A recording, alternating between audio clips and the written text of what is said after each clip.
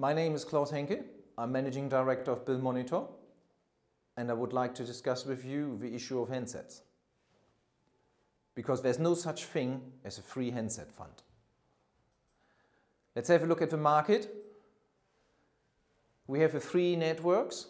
We have your business, and let's assume you have a monthly bill of about £1,400, consisting of £1,000 tariff costs and £400 for international calls, roaming, and all other out-of-allowance costs.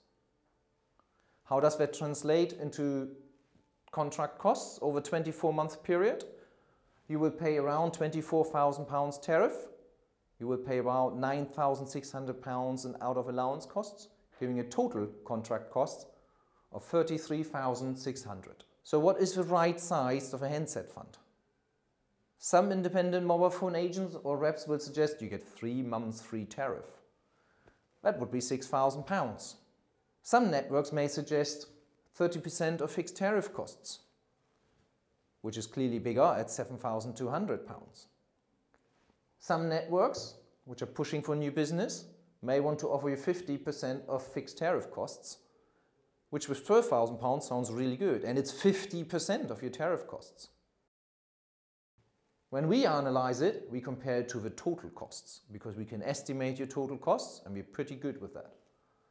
If you look at the numbers, you will find that the 6 months is a little bit more than 18%. The 30% fixed tariff cost is just above 21%, and only the 50% of fixed tariff costs translates into 35% of total costs. But if you analyze that, you also need to look at the tariff bundle and average costs.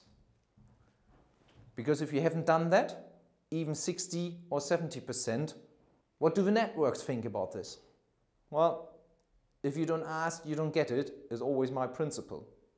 So unless you ask for 30, 40 or 50%, it's unlikely they will give it to you for free.